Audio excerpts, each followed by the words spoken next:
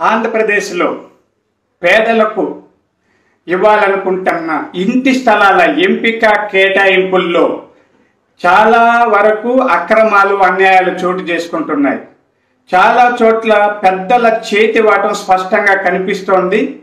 అలాగే పర్యావరణానికి చాలా చోట్ల నష్టం కలిగించే విధంగా ఎంపిక జరుగుతోంది. నిన్నటికి నిన్న చిత్తూరు జిల్లా YSRపురం మండలంలోని మర్రిపల్లి హరిజనవాడలో అక్కడ వాళ్ళకి కేటాయించిన ఇంటి స్థలాల బౌండరీలోకి నీళ్ళన్నీ కొట్టుకొచ్చి ఆ బౌండరీలు కొట్టుకుపోయాయి. అక్కడ ఒక చెరువు దగ్గర, చెరువు ముంపు ప్రాంతము లేకపోతే అది వంకలు వాగులు ఉన్నదో తెలియదు, కానీ అక్కడ 60 మందికి ఇళ్ల స్థలాలు కేటాయించారు. వాటికంతా బౌండరీస్ ఫిక్స్ చేశారు. అయితే వర్షపు నీరు రాగానే దానికి అడ్డుగా తాత్కాలికంగా వేసిన ఆ గట్టు తెగిపోయి ఆ నీళ్ళన్నీ వచ్చి కొట్టుకుపోయింది. అంటే ఇక్కడ 2 విషయాలు మనం ఆలోచిద్దాం. అది పర్యావరణానికి నష్టం. అలాంటి చెరువు ముంపు నీళ్లు కొట్టుకుపోయే ప్రాంతాల్లో ఇల్లు కడితే భవిష్యత్తు ఏమవుతుందో చూడండి. అలాగే చాలా చోట్ల ఇలా జరుగుతుంది. మనం రాజమండ్రి దగ్గర 200 ఎకరాలు 43 లక్షలు పెట్టి ప్రభుత్వం కొని ఇంటి స్థలాలను ఇవ్వడానికి నిర్ణయించుకుంది. అది 25 లక్షల కంటే విలువ చేయదు. దానికి 43 లక్షలు ఇవ్వడంలో ఏదో చాలా పెద్ద మొత్తం చేతులు మారిందన్న విమర్శలు ఉన్నాయి. అలాగే మా తిరుపతి దగ్గర, తిరుపతిలో ఉన్న వాళ్ళకి దాదాపుగా ఒక 4 ప్రాంతాల్లో ఇళ్ల స్థలాలు కేటాయిస్తున్నారు. ప్రతి చోట కూడా తిరుపతి నుంచి 20 కిలోమీటర్లు ఉంది. అదే చంద్రగిరి నియోజకవర్గం వాళ్ళందరికీ కూడా మంచి బొమ్మల తయారు చేసే ఒక ఏరియా ఉంది, బొమ్మల గుంట అని, అక్కడ ఇస్తున్నారు. అంటే ఇక్కడ తిరుపతి ఎమ్మెల్యే కంటే చంద్రగిరి ఎమ్మెల్యేకి పలుకుబడి ఎక్కువ కాబట్టి ఆ ఎమ్మెల్యేకి ఆయన చెప్పిన చోట మంచి స్థలాలు ఇస్తున్నారు. ఇలా రాష్ట్రమంతా పరిశీలిస్తూ పోతే ప్రతి చోట పలుకుబడి ఉన్న వాళ్ళు లేదా అధికారంలో కొంత చలాయించగలిగే వాళ్ళు తమ మనుషులకి ఎక్కువ మంచి అనువైన స్థలాలు కేటాయించుకుంటున్నారు. మిగిలిన వాళ్ళకి ఎక్కడో అడవుల్లోనో, గుట్టల్లోనో, శ్మశానాల్లోనో, చెరువుల్లోనో ఇచ్చేస్తున్నారు. ఇది ఇలా జరగడం వల్ల భవిష్యత్తులో చాలా కష్టాలు వస్తుంది. మనం చెన్నైని చూసాం.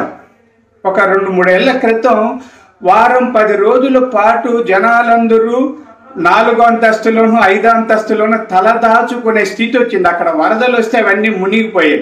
అలాగే బెంగళూరులో మనం పరిశీలిస్తే చాలా ప్రాంతాలలో ఇంటి స్థలాల ముందర మంటలు లేవడం కూడా కనిపించింది. అంటే అక్కడ ఉన్న ఇండస్ట్రియల్ ఏరియాలో ఉన్న కెమికల్స్ అన్ని కింద భూమిలో ఇంకడం వల్ల అక్కడ హఠాత్తుగా మంటలు వస్తున్నాయి. అలాగే బొంబాయి ఎక్కడ చూడండి చెరువులు పూర్తి చేయడం వల్ల ఆ పర్యావరణం బాగా పాడవుతోంది. అలాగే లేనిపోని సమస్యలు వస్తున్నాయి.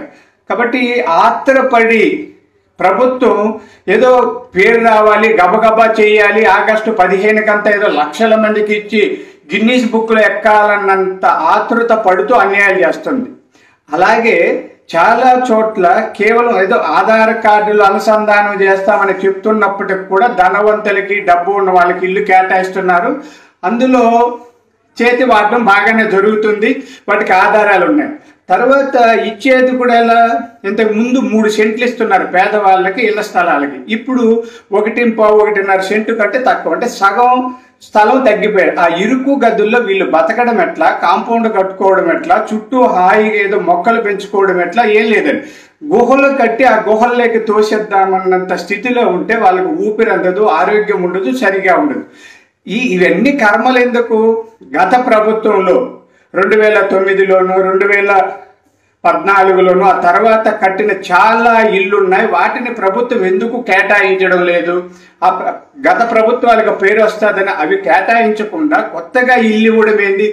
ఇవన్నీ కూడా విమర్శలు చోటు చేసుకుంటున్నాయి.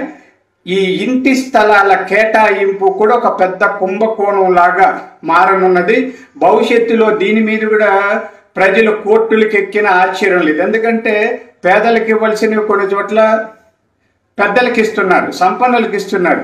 కొన్ని చోట్ల చెరువులు, కుంటలు పూర్తి చేసి ఇస్తున్నారు. వాళ్ళందరూ రేపు ట్రిబ్యునల్లో వేస్తే ఖచ్చితంగా అవన్నీ కూడా స్టేలు వస్తాయి.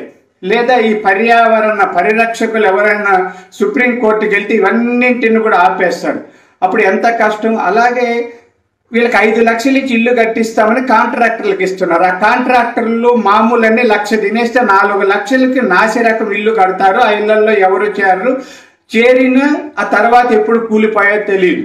కాబట్టి ప్రభుత్వం తొందరపడకుండా జాగ్రత్తగా పర్యావరణాన్ని రక్షించండి, ప్రజలను రక్షించండి, పేదలకు ఇల్లు కేటాయించండి. అంటే ఇల్లు లేని పేదవాడు ఉండకూడదన్నది అందరి లక్ష్యం అండి. దీంట్లో పేదలకు ఇల్లు ఇవ్వకూడదని ఎవరని చెప్పం. ఇచ్చేటప్పుడు వాళ్ళకి వసతులు ఉన్నవి ఇవ్వండి. తిరుపతిలో వాళ్ళకి 20 కిలోమీటర్ల అవతల మీరు ఎక్కడో కొండల్లో గుట్టల్లో ఇల్లు ఇస్తే వాళ్ళు అక్కడ చేరి గొర్రెలు కాయాలా, ఆవులు మేపుకోవాలా, ఎక్కడొచ్చి పని చేయాలా. కాబట్టి పేరు కోసం తాపత్రయం మాని అభివృద్ధి కాముకులుగా అనిపించుకోవడానికి సరైన నిర్ణయాలు తీసుకుంటే జగన్మోహన్ రెడ్డి గారికి మంచిది, లేకపోతే చెడ్డ పేరు మూట కట్టుకోవాల్సి వస్తుందన్నది గుర్తించారు.